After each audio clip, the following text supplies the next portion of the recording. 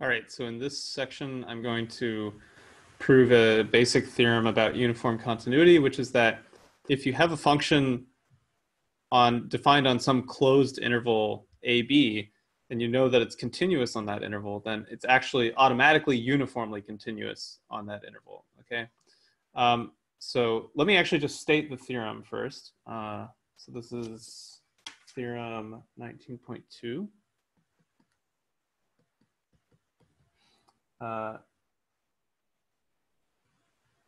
If f is continuous on a closed interval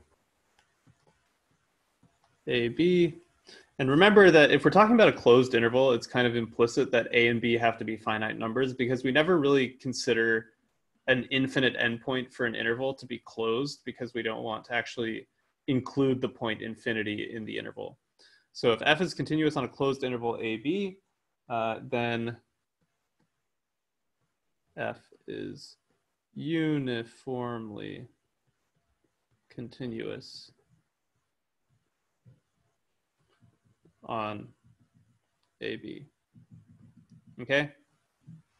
So this is actually, if you remember one of the other main theorems we proved about continuity on closed intervals was that a continuous function on a closed interval is bounded and it achieves its maximum and minimum value. And if you remember, we used the Bolzano-Weierstrass theorem, and there was this kind of thing where we could, you could imagine playing this game of trying to build an unbounded function on a closed interval.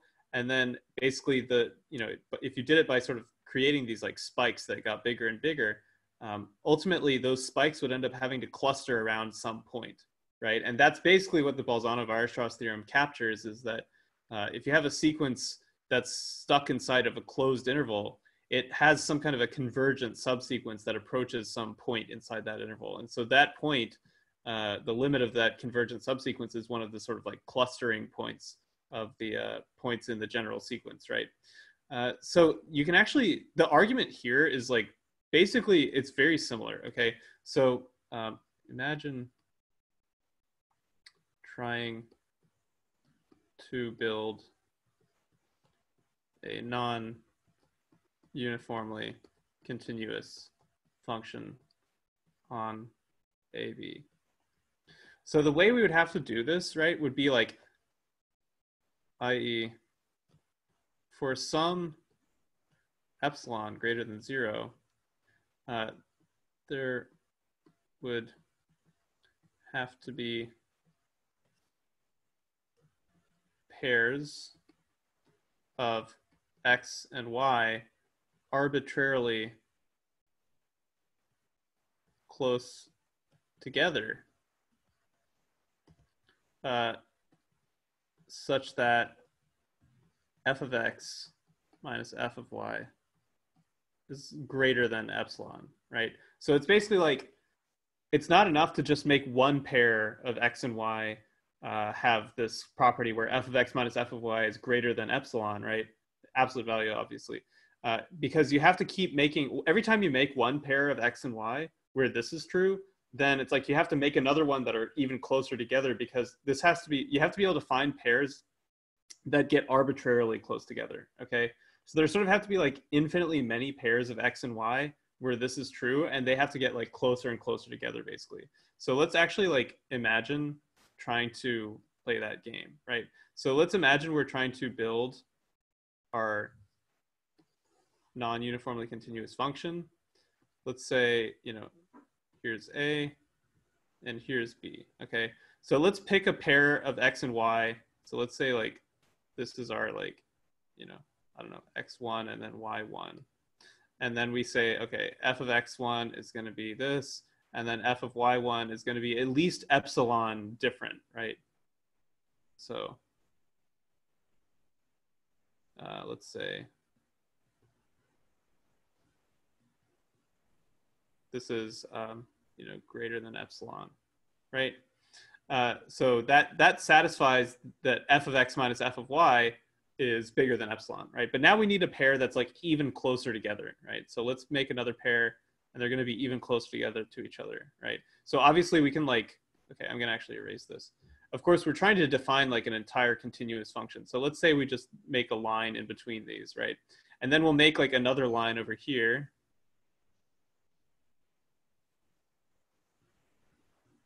Oops.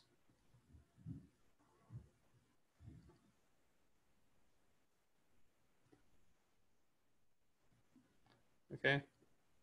So now this is, you know, here, let me kind of make another sort of a dotted line here.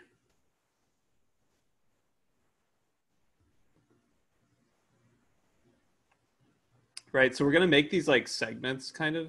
And then at the end, if we do it right, we can just like join them together with some continuous line, right? So this width is supposed to be greater than epsilon is what I'm saying, right? So here's like x2 and y2, and they're even closer to each other than x1 and y1 were, okay? But now that's still not good enough because there has to be another pair that's even closer than x2, y2. So let's make them really close together. So like x3, y3.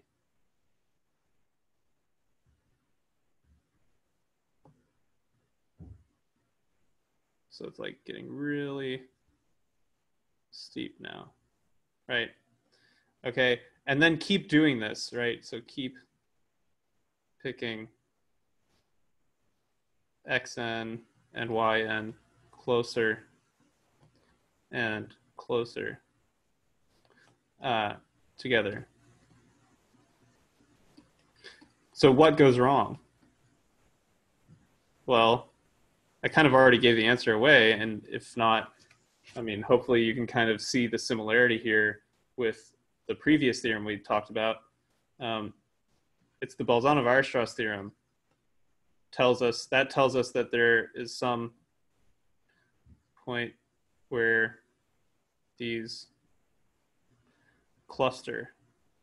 And not only that there's a point where these cluster together, but that the point where these cluster together is actually inside the interval AB, which is a real problem for us, right?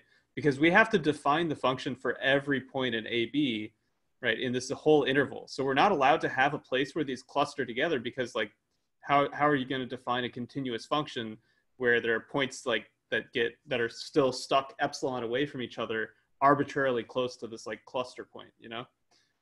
So that's basically the issue. So this is how the proof goes. So proof of theorem 19.2. So if f is not uniformly continuous on AB, then for each n, we can find xn and yn such that xn minus yn absolute value is less than 1 over n. So this is just like, since if f is not uniformly continuous, then there exists an epsilon greater than 0 such that all of this stuff is true, right? That goes right here, okay? For each n, actually, yeah, let me just move this here. So there exists an epsilon greater than 0 such that, okay, so there's like some small enough epsilon so that there's no good choice of delta, basically, right? Like it's impossible to make delta small enough that like every pair of x and y that are within delta from each other will make f of x and f of y be within epsilon from each other. So no matter how small delta is, there's some bad pair of x and y. And so what we're doing is we're picking specific values of delta. Like we're picking delta equals 1, then delta equals 1 over, 1/2, delta is 1/3, delta is 1/4. And for each of those values of delta, we're saying there has to be a bad pair of x and y, right? And by bad pair, I mean a pair of x and y that are within delta, but for which f of x and f of y are not within epsilon, right? So we're finding a bad pair for each delta where delta is like 1 over n, okay? So then Bolzano-Weierstrass tells us that there exists a subsequence x and k such that x and k converges to some x naught in AB, right? Why is it in AB? That's because AB, the closed interval, is closed. Since AB is closed, right? So this is basically our clustering, the point where stuff clusters around. And so we expect there to be, we expect to be able to find some contradiction by like invoking the continuity of F, right? At x naught. Okay, basically we should be able to say that F actually can't be continuous at x naught under these assumptions. Okay. Such that, oh, sorry, I forgot to say. So xn minus yn is less than 1 over n, but f of xn minus f of yn is greater than epsilon. Okay, that's important. Okay, anyway, so right, so these x and k approach x naught, and then let's see, we clearly also have y and k, right, where nk is still the same, it's the same set of indices as the subsequence x and k, and y and k actually has to approach x naught as well, and that's just because since clearly the limit as xn of xn minus yn equals 0 by construction, right? Since the yn get arbitrarily close to so this means limit of x and k minus y and k is also equal to 0, right? So this is just because we chose them to be within like 1 over n of each other for each n. So that obviously just directly means that xn minus yn approaches 0. Okay, so y and k also approaches x naught. So that means that absolute value of f of x and k minus f of y and k approaches absolute value of f of x naught minus f of x naught, which is 0, but we also, by construction, know that f of x and k minus f of y and k is greater than epsilon for all k. This is a contradiction, okay? So it all worked out pretty much exactly as we expected, that if we thought we could find pairs of points that are consistently at least epsilon apart from each, where the values of f at least are consistently at least epsilon apart from each other, but these pairs of points in the domain keep getting closer and closer, then they end up clustering around this point x naught. And then if you look at x naught and say, well, if f is supposed to be continuous there, then you run into problems, okay?